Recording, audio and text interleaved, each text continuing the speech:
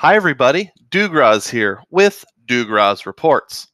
Sometimes in the credit card hacking game, we think of big wins, like staying in a luxurious resort on Bora Bora or something like that, or maybe getting a first class ticket on a major airline and getting lots of cents per point. But I find that sometimes it's pretty satisfying and important to talk about practical redemptions that are small wins, maybe effective wins, but something that you can celebrate with a relatively low amount of effort. And I had one of those wins recently, which I'll tell you about in this video, and then I'll talk specifically about how I redeemed points a little later in the video. But first, what I did. So I took a 3-day weekend recently, sort of a long weekend trip all by myself, a solo trip. First, I went to the town of Clinton, Iowa, and took in a minor league baseball game. The Clinton Lumber Kings were playing. It's the kind of thing we can get in really cheaply and sit right down front for about $9, and I enjoyed that. And while there, I stayed at a Hilton. It was actually a Hampton Inn by Hilton for a single night, and I got pretty good value there.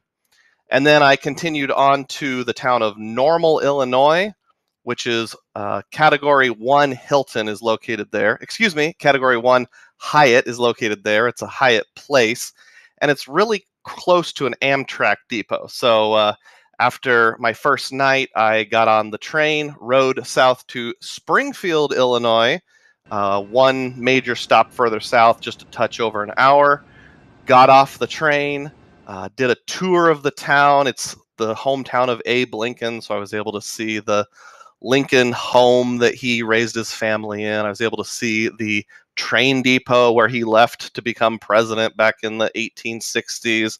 I was able to see the original state capitol building where he did a lot of his state legislator stuff, and then the presidential museum as well.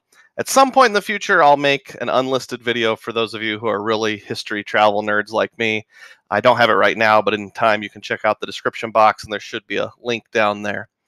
So 2 nights in that Hyatt there in Normal, Illinois. Of course, at the end of my day in Springfield, I rode the train back to Hyatt up in Normal, Illinois, because there is no Hyatt in Springfield itself. But that was really fun, just to ride Amtrak a little bit, get the feel of getting off the train and doing everything within walking distance. It's kind of right there in the middle of town.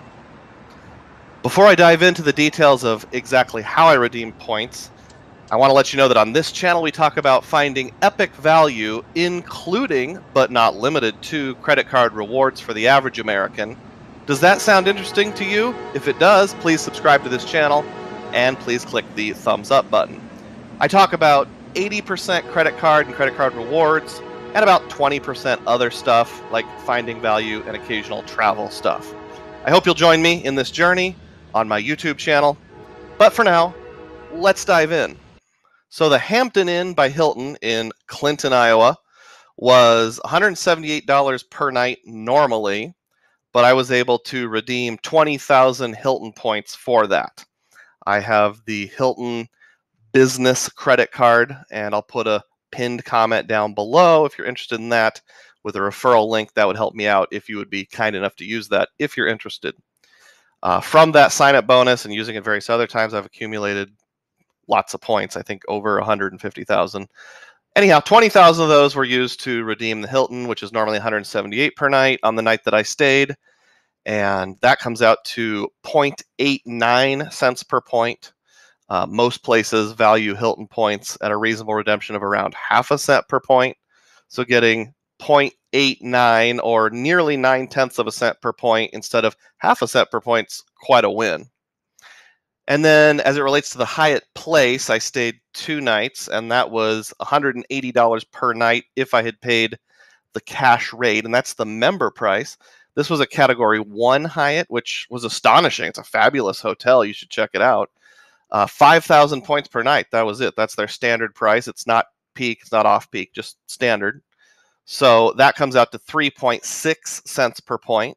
If you follow along with Hyatt points, you'll know anything over 2 cents per point is really good. And I transferred from my Sapphire Preferred, which is a Chase credit card, over to Hyatt 1-for-1 to get there, and I'll put a link in that pinned comment also for my Sapphire Preferred if that's a card you're interested in. And then Amtrak. It was an inexpensive train ticket, only $36. And I was able to offset that completely by using 2,400 flex points with my US Bank Altitude Reserve card.